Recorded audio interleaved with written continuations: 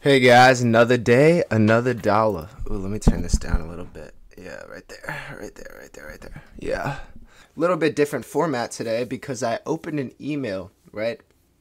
It's submit horsemeet at gmail.com. And on Instagram, I said, hey guys, if you would like to, email me your situations that you're in and basically ask me for advice and I'll give you my 2 cents.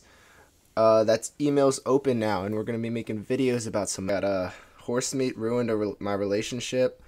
I'm in love with someone else's girlfriend.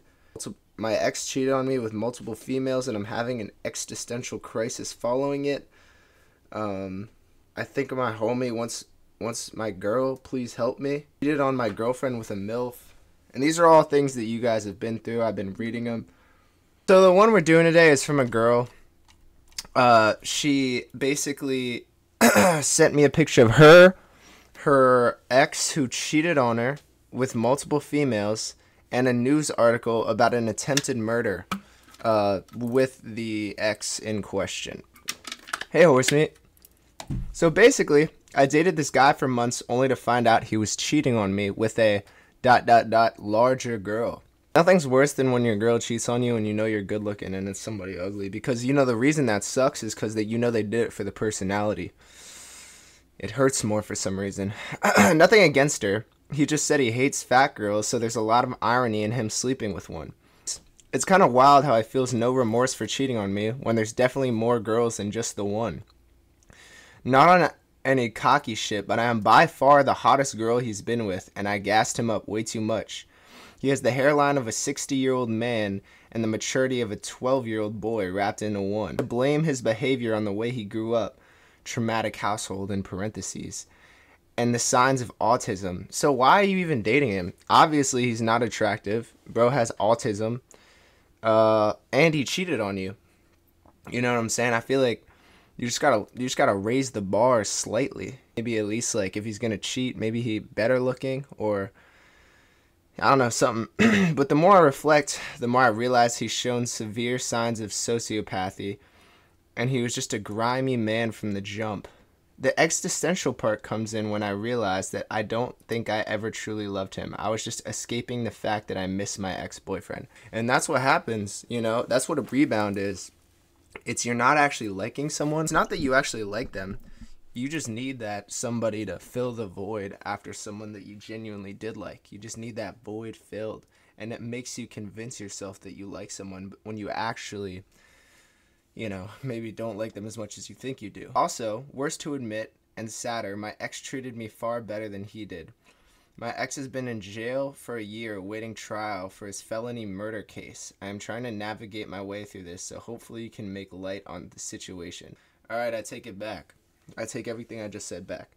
He might be better, but at the same time, bro, why is he killing people, bro? Anyway, for reference, here's a picture of me, a cheater, and a link to the news article about my ex. Alright, I don't know if I should share these pictures, but shit, I'm just gonna do it. Fuck. She's the one who sent this email. Let's look at the guy. Is this an invasion of privacy? I don't know. It's in the email. Alright, here's what I'm going to do. I'm not going to show a picture of the guy who cheated. Seems like he didn't consent. The girl consented. But I will read the article about the ex who's pleading not guilty to murder that treated her better. Man accused with a father and son in the fatal shooting of blank-year-old man in blank, I'm not going to give you the location, pleaded not guilty to murder today. Name and age blank, was arrested around 5 a.m. Friday. According to inmate records, blank residents, blank and blank were arrested around 4 a.m. Paramedics arrived. Despite their efforts, victim was pronounced deceased at the scene. Okay. Alright, so here's what I'm going to tell you right now. Alright. You're a pretty girl. Okay. I would say stop dating guys who kill people and cheat on you. You know what I'm saying? What about like a guy that how about this? Let me give you a scenario, right? Guy's nice, has a job, makes money, treats you well, you know, good stroke game, like each stroke, like it's very fulfilling, you know what I'm saying, good looking guy, and it's just normal, you know what I'm saying, not a cheater, not crazy, doesn't shoot people, just a normal dude, you know, who does normal shit, and he's just, and you fuck with him, and you guys do fun shit together, you guys go on cool dates, but like, you do look a little goth, I ain't even gonna lie, so I know you might be attracted to that dangerous side of men. You like the bad boy type, you know what I mean? But while it sounds good in theory, you know, it's cool until you're raising a kid and his dad is, or your kid's dad is in jail. You know what I'm saying? Maybe he didn't do it though. I don't know. I wasn't there. You know what I mean? I was not there, so I would say put both of these situations behind you, and go look for somebody a little better.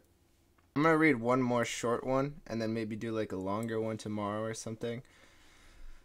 Alright, I'm gonna read one more called Horsemeet Causes Relationship to Fall Apart. If I destroyed your relationship, my bad, but honestly, like, it doesn't sound like I would ever do that. Back in June last year, I went to Houston with my ex from Florida. We were staying at his dad's for a bit during the summer. One night I'm getting high and he's trip-sitting me and I'm scrolling through his Instagram because that was something that was normal for us, when he gets a DM from this girl.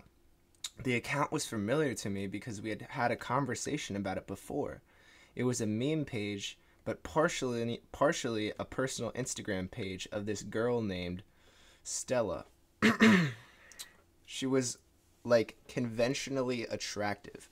In the past, I'd asked him if he personally knew her, and he denied and said that they've never talked outside of the comments, and he just replies to her memes. Yeah, bro, if a dude's sliding up on a girl's memes, that's a big thing, man. He probably wants her. Like, oh, she's got a sense of humor and shit. Oh. I check his DMs, and it's a Horsemeet video of him doing like a nut video motion, and her message next to it saying something the lines of, "This dude reminds me of your dick pics. They were fire." Okay, so I think I know what happened. The video I made of how to properly send nutting video with audio, right? I showed you the angle. I showed you how much audio you should use, how much moaning you should do. I'm not saying don't be dreamable. You're not dreamable. It's not, like, it's not that. It's more of like a, ooh, tip. Ooh, my tip is, ooh. Anyway, so I'm assuming that got sent, and then she said, "This dude reminds me of your dick pics. They were fire." Okay, so your boyfriend sent dick pics to this meme girl. Damn, dude, you got cheated on by a girl that runs a meme account? Or with a girl that runs, oh. Now, I'm confused, and we look at each other, and he's immediately like, "I can explain." I was still high out of my mind, so this caused a terrible trip. I would assume that would cause a terrible trip, and he basically just tried to get me to stop ignoring him after all night after that, and that was one of the first big fights in the relationship. Needless to say, lost a big chunk of trust I had for him, even though the explanation he gave me seemed valid enough. Okay, I didn't hear the explanation, but honestly, yeah, nah, bro, he's cheating. What's the explanation of, air quote, "This dude reminds me of your dick pics, they were fire"? So what's the explanation on that? Is it, "Oh, I didn't send dick pics, it was just, it was like joking dick pics. It was like, hey, yo, check out my dick while I'm stroking it." You know, like, that's me on IRONCRUE in Young LA. Oh. A lot of you guys are like, what, 16, 17, 18, 19, so old head ass. Horsemeet, 22, I know, so old. Fucking old as fuck. Might as well be fucking just bury me now, dude. I'll give you my 2 cents on your situation. So I hope you guys are having a phenomenal day, and I will see you in the next one. Peace. Also, thanks for all the streams on Dead Inside, man.